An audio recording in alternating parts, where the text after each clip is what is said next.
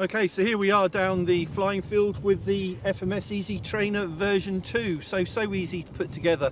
You just have to glue the horizontal stabilizer in place and then hook up the servo to the elevator and put the wings on with the spar and put in your receiver. So you see what I've got in here. I've got my 2-cell 1300 battery up the front. I have changed the plug to an XT60 because that's what I use. It's that simple. So, and that's really what this is all about. It's simplicity. There's no landing gear, there's no flaps, and that's how it should be with a cheap trainer like this. So let's get it in the air. See how it flies.